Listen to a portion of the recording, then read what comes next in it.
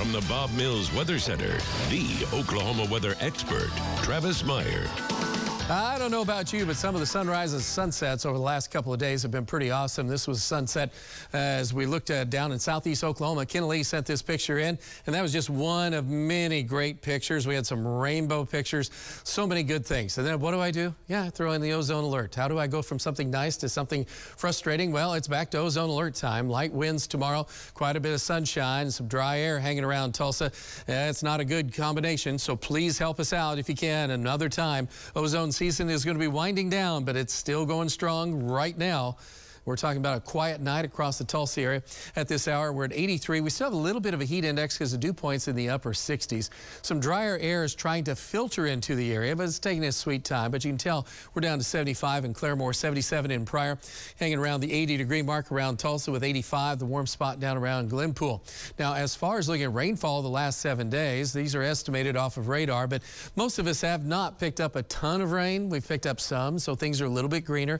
In a few areas up in Osage County, also up around Claremore, over on the east side of Pryor, and also just west of Coweta. That's the green areas indicate where some of the heavier rains were located.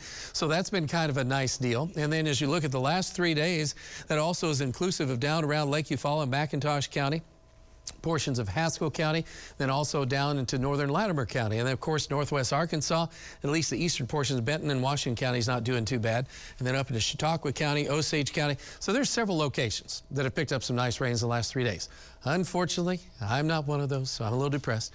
Over the last 30 days, there's still also pockets where it hasn't been all that great.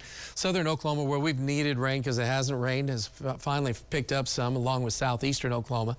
So there are some good spots, and there's still a lot of need for rain. But tonight, no real rain hanging around. We're in the 70s, a little bit drier air situated across the northeast corner here. That's why we're cooler than most locations of Oklahoma. As far as looking at how it feels, this is the dew point. Dew point's down the 50s up in northern Osage County, Chautauqua County, Montgomery County in Kansas, and then also from around Veneta on up to Miami. That's very comfortable air.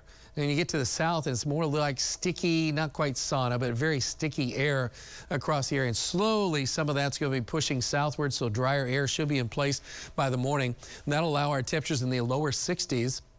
Still mid to upper 60s right in the immediate metro area. And then if you're south, again, you're not going to be affected by the cooler, drier air, so to speak. As we go through the afternoon, everybody's back into summer. Isolated thunderstorms south central Oklahoma, but we're still dealing with the 90s. 90 is normal, but we'll see some scattered showers and storms in southeastern Oklahoma on Thursday. More clouds, so we're knocking our temperatures down a little bit in the upper 80s to near 90. And then we'll be back in the low 90s on Friday with slight chance of storms, mainly in southeast Oklahoma. And if you look at these weather maps, you're going to go, what is the difference? You're looking like every day is the same.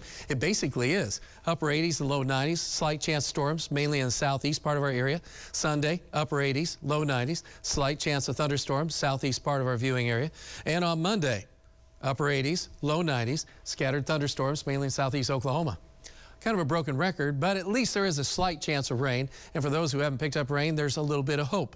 As we look at the next 10 days, anywhere from 1 inch to 2 inches possible. But where I was showing you where the higher focus of thunderstorms will be, you guys southeast could see 2 to 4 inches of rain before it's all said and done.